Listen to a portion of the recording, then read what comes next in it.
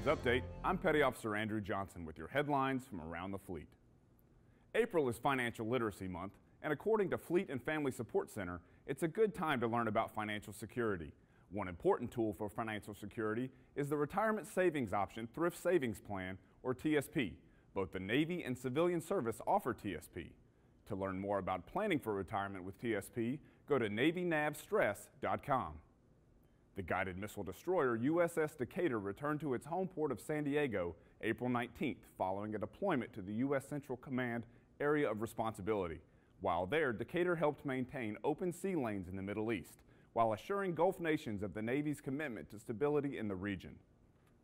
You can read more about these stories at Navy.mil. From All Hands Update, thanks for watching.